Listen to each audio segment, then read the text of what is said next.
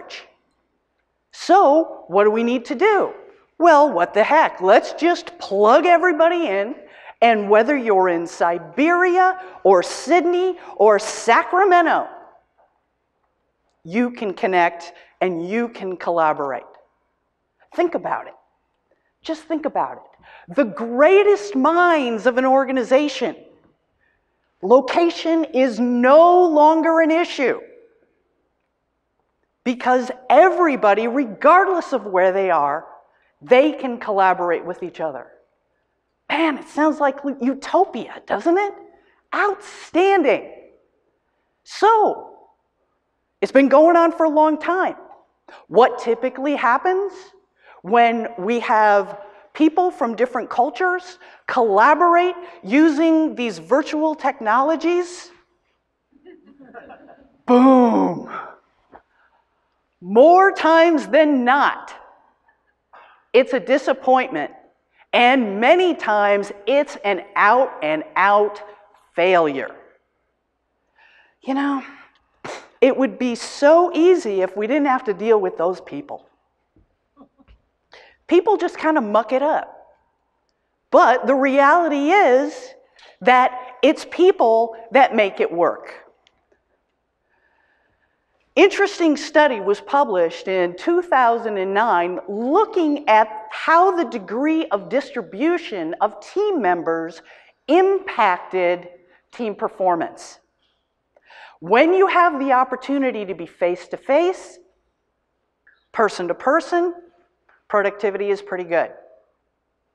But just move them around the building, move them to a different site, move them to a different city, move them to a different country, move them to a different continent. And you can see how the effectiveness and the efficiencies of the team decrease. So here we are, a paradox. We have all this great technology, and we just can't figure out how to harness it. What are some of the problems that we run into? Well, one, the technical term of this is social loafing. But let's face it, we've all done this. When we're part of a group, sometimes we rely on the group members more than we should. We let somebody else do the work. But wait, what else do we do? If we're on a virtual conference call, oh, I see you guys smiling out there. I see those. You know that you do this stuff. You multitask. I must admit, I do too. I do too. Yeah, okay. True confessions. Yeah, we do other things. We're so easily distracted. But wait, there's one more thing we need to talk about. And that's the 800-pound gorilla in the room. I run into this every time I do one of these collaboration projects with our sister school in Germany. And that is this issue of culture. Now, on both sides of the Atlantic, our teams, our people, our students are relatively diverse. Not necessarily all English and American and English speakers as they're here, and they're certainly not all German there. So we have a tremendous amount of diversity in the teams that we work with our multicultural collaboration. And what do I hear? Well, from the American side, I hear, oh, those Germans, they are so bossy. They just think that they're responsible for everything and they're just going to take charge. And I'm not going to listen to them. And that's the guys. The Americans, what do they, the Germans, what do they think? Those Americans, they're so laid back, they're so lazy. They speak in tongues. They have expressions. And I have no idea what they mean. And they know. But we don't.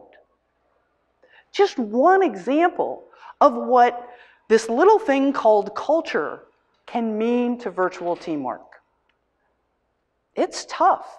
When people don't speak the same language, when people aren't in the same time zones, it's really difficult to have successful collaboration, despite all the technology that we have. So how do we make these multicultural teams more effective? How do we make them work better together? There is a tremendous amount of advice out there. The research is loaded with it. Do the good stuff, don't do the bad stuff. Well, duh. Okay, I need to communicate. I need to listen. I need to be aware that somebody has a different culture. Whoopee. Tell me something I don't know. So let me share with you 3 pieces of advice for virtual teamwork that I've developed through the research that my team has been doing on this topic. The first thing deals with the organization and team complexion. This is actually the results of about 30 multicultural teams, student teams, that have worked on our German collaboration, German-US collaboration. And what we have found, now, one thing I should preface this with is that not all teams are created equal. So what that means is that there's differences in degrees of distribution. We saw that earlier in that research. Degrees of virtuality. Do they have a chance to get face-to-face, or are they doing their project completely virtual? Team familiarity. Do you know the people you're working with? Language, task complexity, a whole host of variables come into play when you're defining what a virtual team is. So, what we've actually found is that we can reduce what are called the fault lines, the us versus them, if we have a moderate degree of differences, cultural differences. So, 2 Americans, 2 Germans, a Norwegian and a Swede, a Chinese and a Korean. Put those on a team, and that team will have moderate moderate degree of heterogeneity, and it will function well. It will function well. But have all American, or half Americans, half Germans, or everybody's from someplace else, they can't even figure out when they're going to make a phone call. So a moderate differences actually works best in teams. Another thing that has to happen at the team level is it has to develop its own culture. Everybody comes at it from their cultural perspective, their cultural bias, and you got to throw that away, and the team has to develop its own culture. When is it going to communicate? How is it going to communicate? Who is going to communicate to whom? When are things going to be done? Don't ask somebody from Brazil, tell me when you're going to get it done, because they're going to say soon. And soon may be tomorrow or next week, you just don't know. The third advice, and this deals with the individual. It's important to have a buddy, and this is something that we've recently instituted with our cross-border collaboration project. So what we have is an American student who is paired with a student in Germany. And we try to keep them as diverse as possible. We make them buddies. They are responsible for each other's work. If one disappears, we've got that guy from Greece that decides that it's Easter, and because it's Easter, he's going to disappear for 3 weeks. Well, that American buddy is going to know that the Greek student has disappeared and is going to cover for them. There's a lot more that we have to learn about virtual teamwork, but suffice to say, we have the opportunity to put the world in our hands. The technology is there, and we have the cultural sensitivity to be able to get the job done. If we develop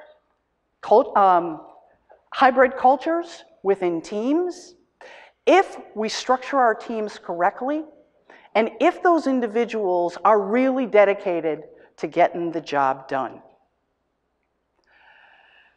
It's a great opportunity. It's all at our fingertips. Let's put the world in our hands. Thank you.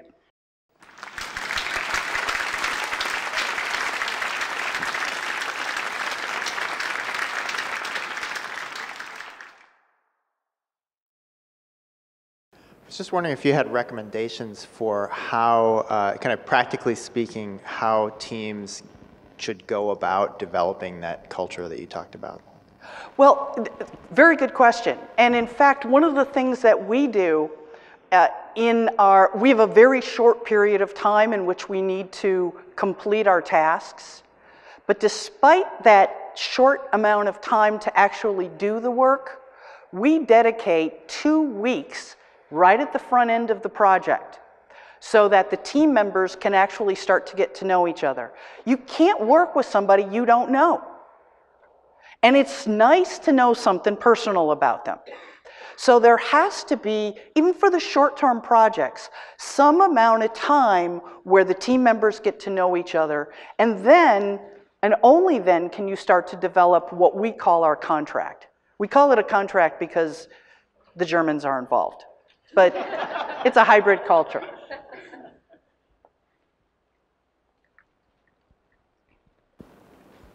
Thank you, Carol. Very interesting research. I actually read some studies comparing Asian versus American, like teams, virtual teams, and that sometimes Asian teams can have members that don't say much just because that's the kind of nature of the culture and so on, where they have good ideas, but Americans tend to just be so extrovert and so on. Do you ever find that? And absolutely. Do you have any solutions? What do you tell them? As a matter of fact, yes, we do. There's definitely differences in the way that different nationalities interact in a team setting. And one of the things that we do to get everybody involved is there will be, during our 45-minute to an hour-long meeting, when we're doing virtual meetings, we actually have interactive touch points. So there might be some kind of an exercise where everybody is supposed to circle a picture that represents how they see themselves functioning in a team, and then spend 3 minutes, 4 minutes talking about it. The other thing, the buddy system gets everybody involved as well. So the quiet, the more reserved cultural background will have to speak up. And that hybrid culture actually promotes that as well. Any other questions? I have one for you. Oh, okay.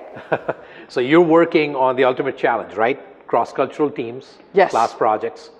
We hear lots of class projects which don't involve cross-cultural teams having challenges too. So some of your stuff applies to that, I'm assuming. Oh, of course it does. Correct. I use it in my undergraduate classes, and they meet in a classroom.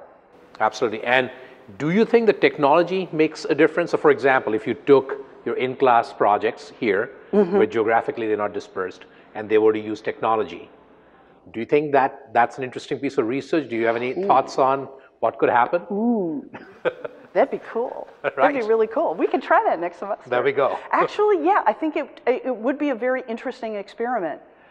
We certainly have the baseline for various team projects that have been done over the years in class, and it'd be very interesting to look into that. Look into that. I hadn't really thought about that, but that's a good idea. Yeah, it'll be a good comparison.